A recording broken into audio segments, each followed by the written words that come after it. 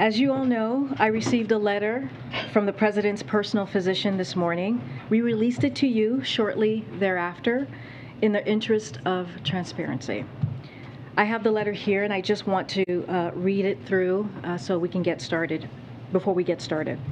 This morning, as part of our routine screening program for the President, the SARS-CoV-2 virus was detected by antigen testing. This result was subsequently confirmed by a PCR test. On questioning, President Biden is currently experiencing mild symptoms, mostly a runny nose and fatigue, with an occasional dry cough, which started yesterday evening. Given that he meets USA Food and Drug Administration, FDA, Emergency Use Authority criteria for Paxlovid, I have recommended initiating such treatment.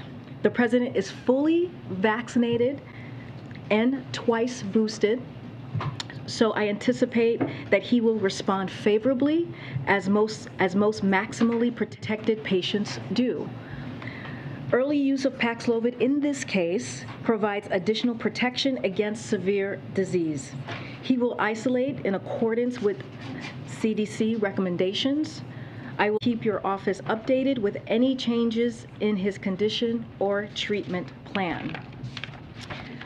I also wanted to provide you with a brief readout of the President's activities today. The President has been working from the residence like so many of us have during this pandemic, doing calls with senior staff, including the Chief of Staff, myself, and Dr. Jha, who's here with us.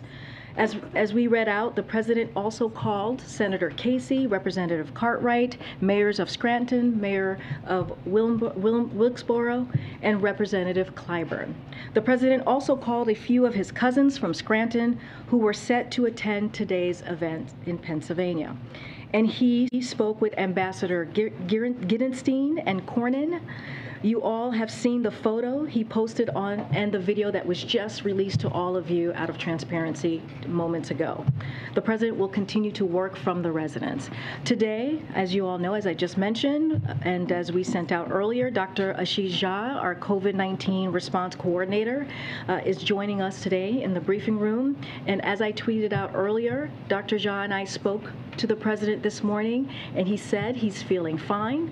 He has a little dry cough, as I just mentioned from the doctor's letter, a little runny nose. He's feeling tired, but he's working very hard on behalf of the American people. And with that, Dr. Jha. Great. Sorry. Good afternoon, everybody. I'm pleased to be with you. As Corinne mentioned, I spoke to the President earlier. I also spoke at length with Dr. O'Connor, who is the President's personal physician. And I'm happy to share the readout of these conversations with you, and then I'm happy to take questions. In terms of my conversation with the President, he sounded great. I asked him, Mr. President, how are you feeling? He said, I'm feeling fine. He said he was feeling fine. He had been working all morning. He hadn't even been able to finish his breakfast because he had just been busy. I encouraged him to finish his breakfast. In terms of my conversation with Dr. O'Connor, we talked at length about what happened this morning. As Corinne mentioned, the President got his regular testing that he does on his regular cadence. After he tested positive, he reported these symptoms that have been described.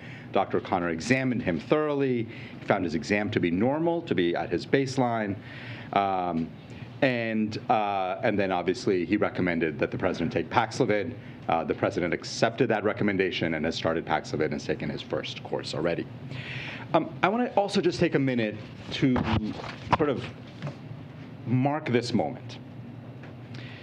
Because the President is fully vaccinated, double boosted, his risk of serious illness is dramatically lower. He's also getting treated with a very powerful antiviral, and that further reduces his risk of serious illness. And it's a reminder of the reason that we all work so hard to make sure that every American has the same level of protection that the President has, that every American has the same level of immunity, and why we have worked so hard to make sure that people have access to life-saving treatments like Paxlovid. These are incredibly important things for the president to have. They're incredibly important things for every American to have. And we have worked very hard over the last 18 months to make sure we have plenty of vaccines, that we have plenty of therapies, that people can get tested on a regular basis, as the president does, because testing allows you to identify an infection early and get started with treatment early. And we all know from medicine that early treatment is always better.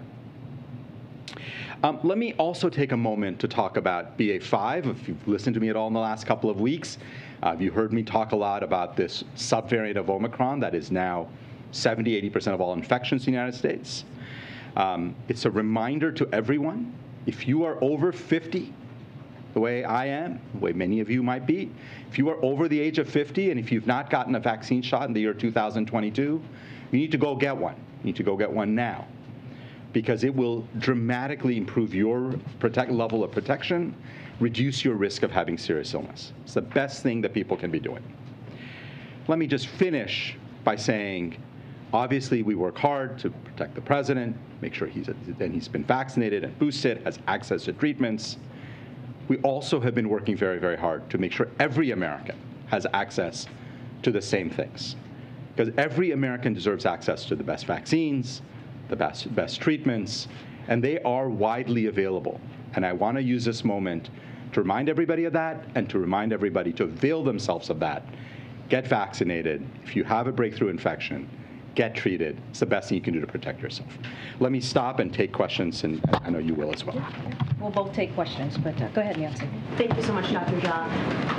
Has the president been tested to determine which variant he has? Is it BA.5? And if so, what does that say about his prognosis? It's a great question. The virus has been sent off for sequencing. It takes usually about a week for that sequencing to come back. That's under normal circumstances. He's the president. The sequencing will get prioritized. So we should have an answer sooner than that. But you can't just tell from a regular test what kind of variant.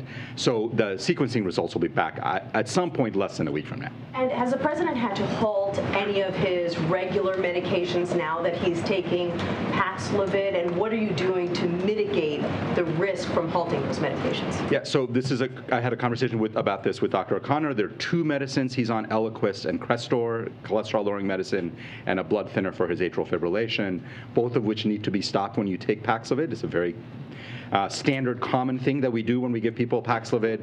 And you don't need to do anything in those circumstances. They both get stopped for the 5 days that he's on Paxlovid, and then they get restarted, and it's totally fine and pretty normal practice.